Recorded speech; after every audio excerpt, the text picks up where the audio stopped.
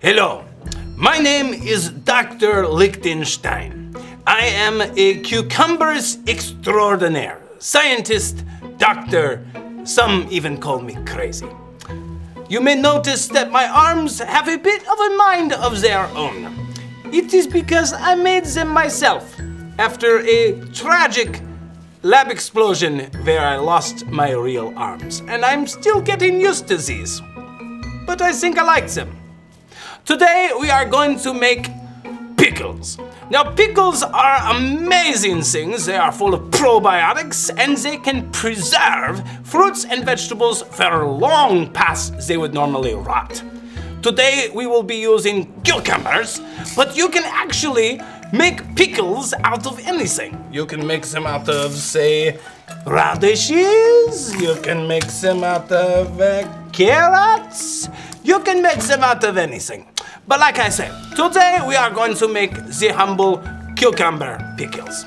The first thing you will need to do is taste the cucumber to make sure it's fresh. We will now taste the cucumber.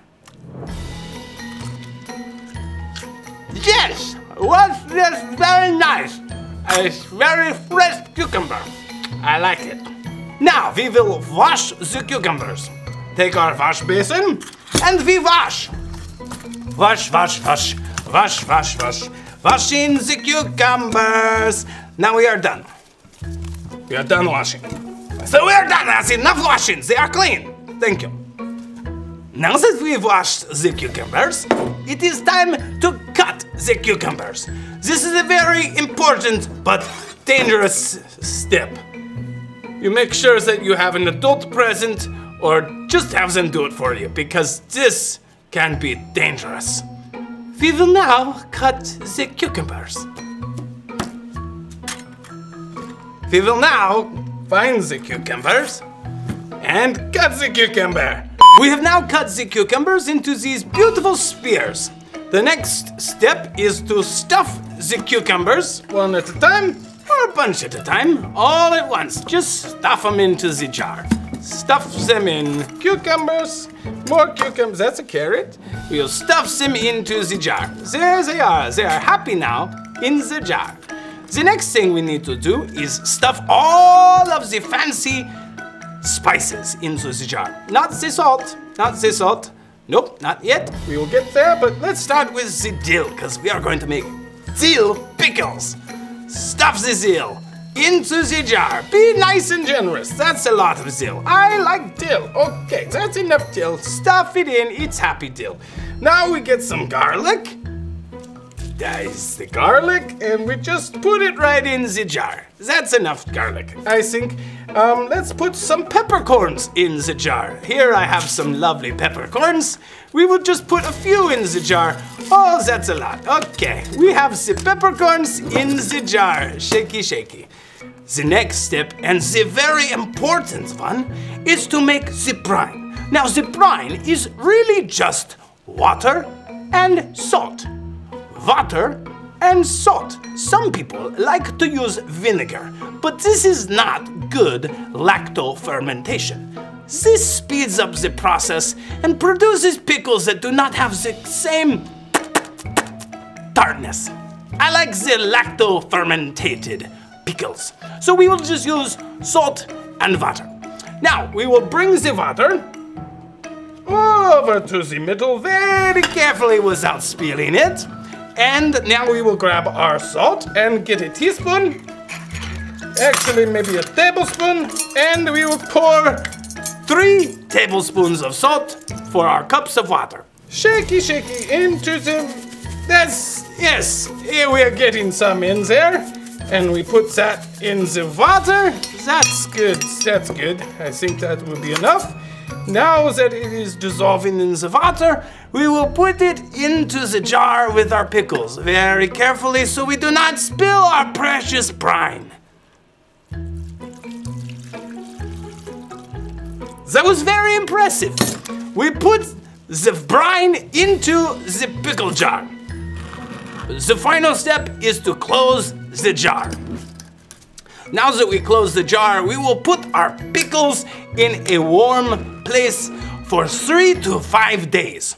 This is very important as it gives time to ferment. Nature's magic. In a few days, you'll notice some bubbling happening on the top, and you will want to taste your pickles. That is okay. They are safe and ready to eat. Let's take a taste of one of our pickles. Here it comes. There it is. Yes, since we just made them, they are clearly not ready and very salty. But they will be delicious in just a few days. Mwah! Bon appetit! Have fun and make pickles every day. Goodbye! Hey amazing boys and amazing girls. Dr. Lichtenstein, he's a bit crazy. But I think in all that he said about pickles, he actually made a really good point, whether he knew it or not. The point is this. There's this amazing story in the Bible about these two sisters, Mary and Martha. They invite Jesus to come and stay at their house. And while Jesus comes and all of his friends are there, Martha busies herself in the kitchen. I mean, she's boiling potatoes and making bread and pounding out meat to go on the grill. She is cooking up a storm and she is working like crazy. Mary, on the other hand, is sitting at Jesus' feet. She's listening to every word that he says. No matter how much work there is to do, how many things there are to clean or things to cook, Mary has decided to just sit at Jesus' feet. Well, suddenly, Martha realizes, my sister isn't doing a thing. I'm doing all the work in here, and she's there sitting at Jesus' feet. And instead of complaining about it, she goes straight to Jesus and she says, Jesus, have you noticed? My sister isn't doing a thing. She's left all the work to me. Now tell her to get up and help me. And Jesus has the most incredible response. I mean, he could have said, who are you to talk to me like that? Get back to work. You're crazy. He could have told Mary, he could have said, yeah, Mary, what are you doing? You're leaving your sister to do all this work? Go help her in the kitchen. But instead, he turns to Martha and he says, Martha, Martha, you could be doing all of this incredible work, but it's gotten to the point where doing the work has made you worried. It's gotten you distracted. It's gotten you frustrated about all sorts of things. But there's one thing that's important, and Mary has chosen it. It's Jesus. Choosing Jesus is the one important thing. Now here's how this has to do with pickles. When we choose Jesus, and we sit at his feet, we are like a cucumber that is on its way to becoming a pickle. See, Dr. Lichtenstein, he talked about how cucumbers become pickles, right? Through a process called fermentation. In that brine, that salt water, the cucumbers don't actually do anything. All the cucumbers do are sit there. They just sit and wait, and the brine does the rest. The brine transforms those wonderful cucumbers into delicious pickles. You and I, we're the cucumbers. We're the cucumbers, and God's presence is the brine. When we sit at Jesus' feet, when we just sit in his presence, we don't have to do anything. We allow him to transform us. Through that process, we are transformed into the likeness of Christ. We begin to act more like him, begin to look more like him, begin to talk more like him, begin to love more like him. When we get into the presence of God and we forget about all of the work that there is to do and we just enjoy his presence, he begins to transform us into his likeness. And when we're transformed into the likeness of Christ, we do the things of Christ. But it's not out of a work-based mentality like Martha. It's not that we're worried about getting all of this stuff done and doing it the right way and making sure it looks great and it's executed well.